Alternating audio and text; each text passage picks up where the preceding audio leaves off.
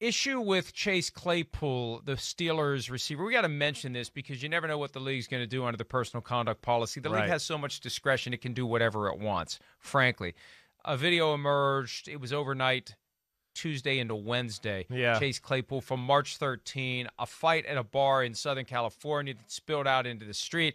At one point, it looks like he goes up to a guy who's on the ground and gives him a kick. Then there's a guy who lunges at Claypool and lands face first on the ground. It looks like Claypool maybe like shoves his head back into the asphalt. Hey, Chris, look, these guys got to know when to disengage. Yeah.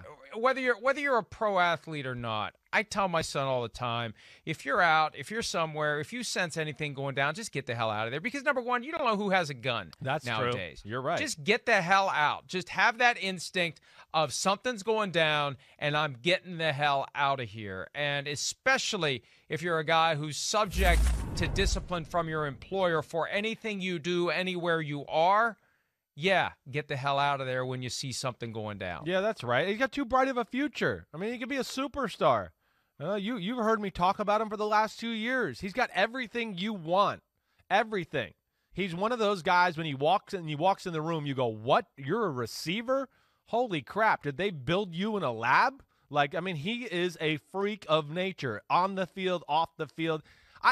He looked like he was trying to kind of just keep the peace and things like that, and people kept coming at him. Until he kicked the guy. Well, the kick was okay. Again, a fight broke out. But you're right. I'm not disagreeing with you. It's not the most egregious thing in the world either. And then when a guy comes at you, I mean, yeah, I don't know what that guy had already drank or smoked, but you weren't kicking a guy who's on the ground. Yeah, look, I love Chase Claypool, but kicking a guy on the ground isn't cool. Yeah, I don't know. I'm saying when a fight breaks out like that, some things happen. But you're right about disengage. You're right. And then here's the other reason. Yeah. Everywhere you go, anything you do, I know, can and will be used against you because somebody else is recording it. No doubt. Which is why we even know about it. Back in the old days, you'd hear 50 different versions about what happened. You wouldn't even know that he kicked anybody. Oh, what? Back in the old days, we might not have had the Raiders, the Steelers, the Giants, or any of those teams. They had all been in jail. Who knows what the hell would have happened? But again, I don't think it looked egregious enough for the NFL to take action. Yeah, he gave a little kick. It wasn't like he crushed the guy's face or anything. I mean, it didn't look like he made like square contact. The guy attacked him, and he basically just threw him on the ground, and that was it. But I'm not arguing with your point. It's a different day and age. There's a lot of fake tough guys out there, and it's just not worth it for what he's got in front of him as a football player.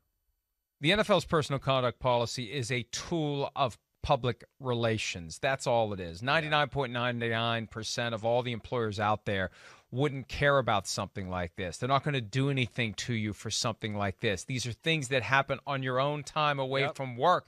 There are some states where you better be careful what you do to someone who engages in some sort of misbehavior when they're not at work. The only reason it's permissible in the NFL setting is the union's agreed to the personal conduct policy, has agreed to and authorized the policing of players in their private lives. But because the NFL has so much discretion, there are times when they exercise that discretion to not turn a small issue into a big issue. That's happened, I believe.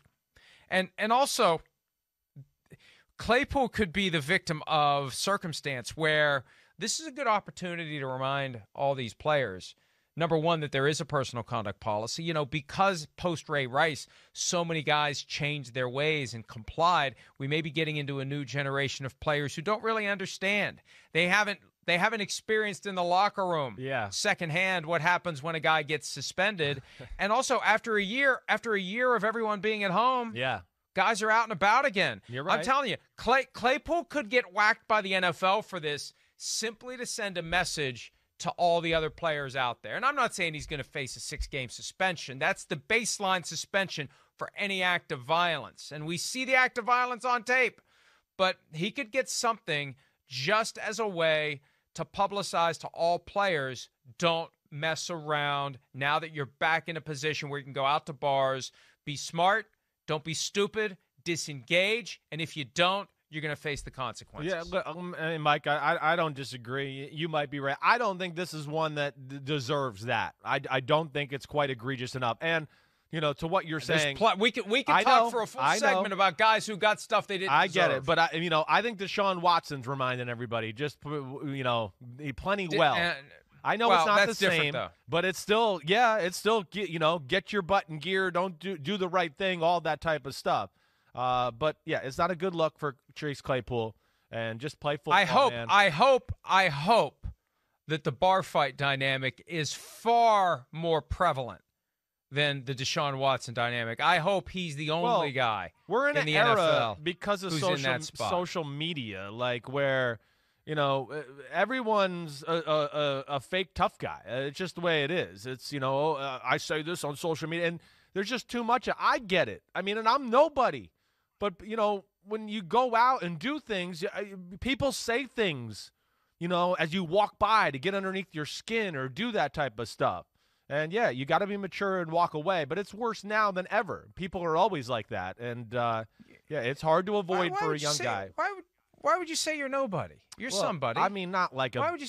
You're somebody. You're the son of Phil Sims. I am. I am the damn son of Phil Sims. You're right. I'm proud of that. You got a problem with that? Screw off. Hi, I'm Mike Tirico, and thanks for watching.